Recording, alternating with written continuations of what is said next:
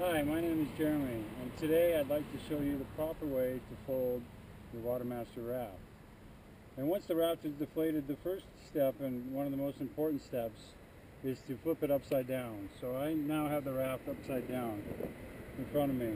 And you can choose either side, but I start with one side, and I pinch along the yellow and black stripe and fold it in on the wooden platform, like so. And so all the way through the back I can see that stripe, and all the way through the front. Then I grab the opposite side and do the same thing. Pull that in towards me, like flat. So what you want to end up with on your back and your front ends is a shirt collar, kind of a triangle shape, like so.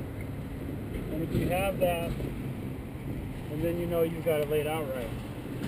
Next thing is I start in the front of the boat. Now it's easy to tell from the oar locks or from the logos. And I'll make one fold just past the D-rings, and then an equal fold, and then a third fold up to the oar locks. And I have all that laid out in front of me, and then I take those three folds and I roll them up over onto the seat.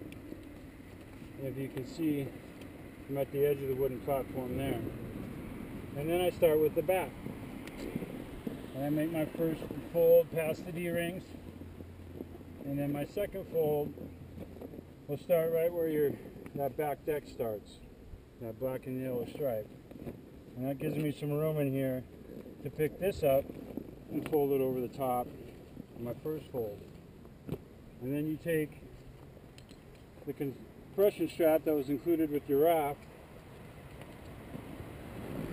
and you can easily strap that down so it fits nicely into your Watermaster bag. And that's how you fold your raft.